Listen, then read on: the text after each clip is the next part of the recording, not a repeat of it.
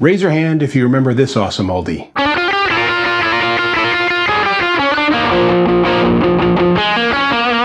If there were no such thing as double stops, it would sound like this.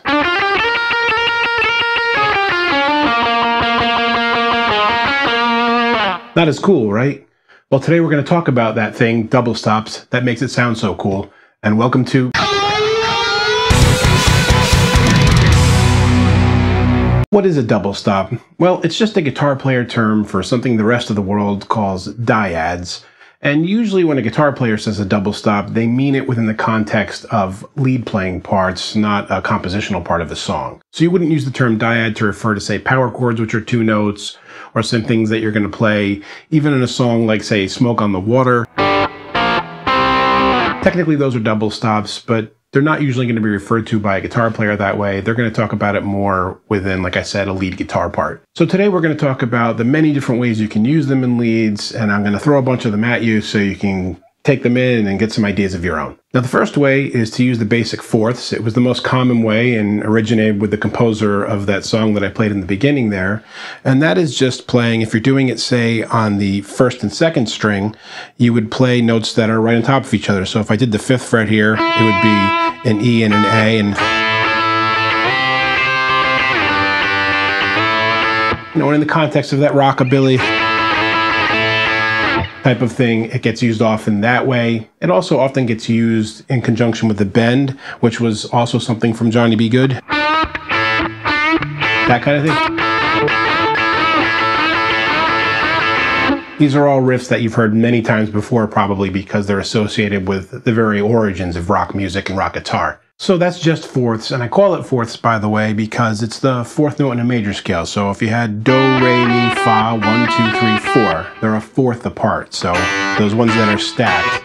Now, if you play them instead on the B and the G string, the 3rd and 4th string, they're not going to be right on top of each other like that, because the way the guitar is tuned, where it's a little different, they end up being where they're apart in this manner. So you'd have, like, say, the 7th fret, this is a D, your 4th is not there right under it, but it's 1 fret up.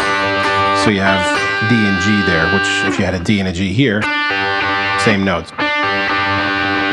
And that kind of fourth is really useful for when you combine a bend with a double stop. So you have this, and you could bend the lower note. Great way to start a ripping kind of pentatonic solo.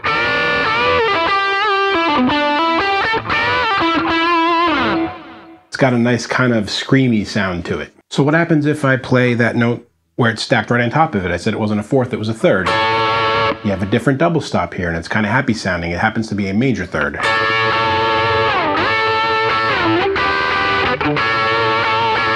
Has a whole new sound. Now with this, using the 3rds, you have to understand a little bit of theory, where to use majors and minors. That's a whole nother lesson here. And I kind of have a thing on chords and modes and all that, but I'll link the one about the chords up here. But just briefly, if I want to mix major and minor 3rds, and you're going to be able to hear where they're right or wrong before you even learn theory. So if I'm going to play something, say, in G major, and I play these kind of double stop 3rds, it ends up being a different one up there. If you played the other one the same way, you would hear that it doesn't sound right. So it ends up being that this is a major 3rd. They look like this, where it's 1 fret apart. Here it's the 8th fret and the 7th fret.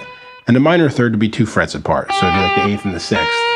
So you move around and play them. Again, you're going to kind of be able to suss it out with your ears.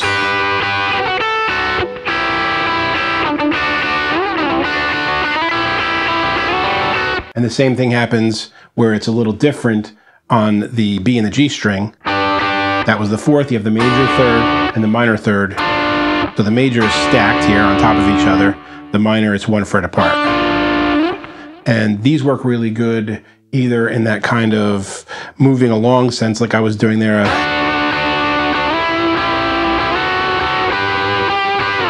Or you can use them in a blues sense where you even bend both notes at the same time, say with the major 3rd here, like a...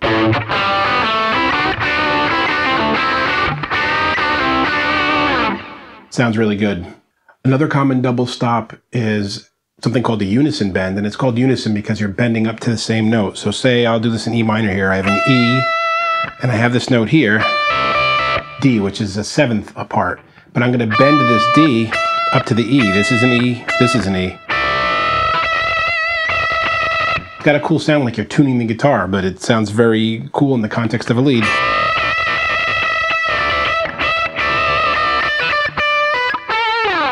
Something you hear in a song like Run to the Hills from Iron Maiden. Now usually you only hear guys doing the unison bends off of a minor seventh like that, where they're apart 3 frets, right? I like to do them off of a major position where I'm 4 frets apart. So if I'm, say again, in the key of G, I could have over here, this is D, E, F sharp, this is in G. So it's just a half note bend.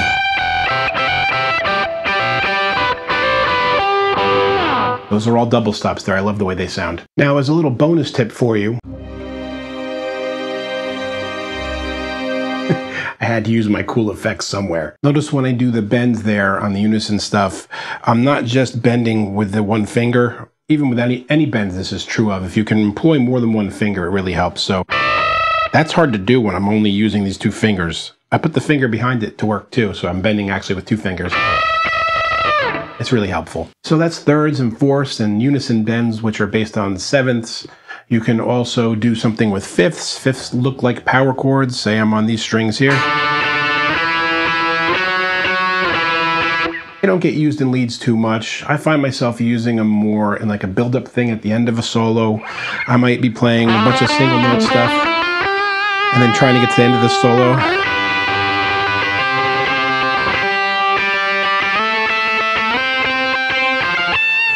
And resolving to the root note of the chord that way. That's something that I do. I don't see it used all that much though. And the last kind of double stop, if you will, that doesn't even often get called a double stop, but we should talk about it, is the 6th. And you play these 1 string apart, actually. They're broken up. So I would have, again, if we're counting scales, so say I'm on C here, and I want to go up Do, Re, Mi, Fa, Sol, La, that's 6. A, right? 1, 2, 3, 4, 5, 6. Well, the A is also right here. This note is here. Because you don't want to be stretching like that to play a 6th.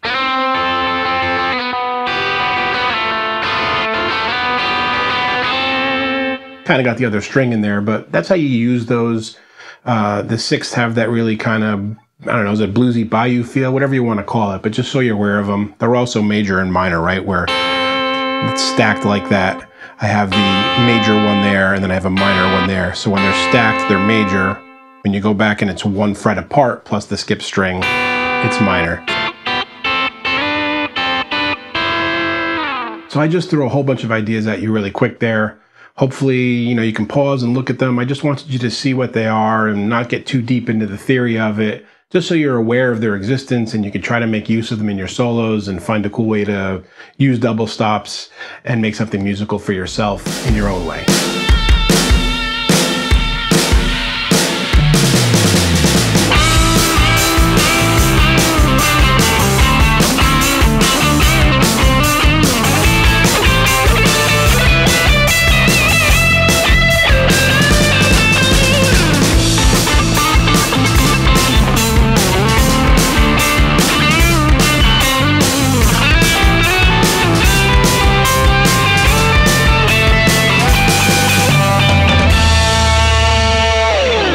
So there was me using them in context. If you have any questions or comments, please leave them below. I'll get back to everybody as soon as I can. And until next time, guys, keep making great music. Hey friends, don't forget to subscribe and turn on notifications. It makes the whole world better.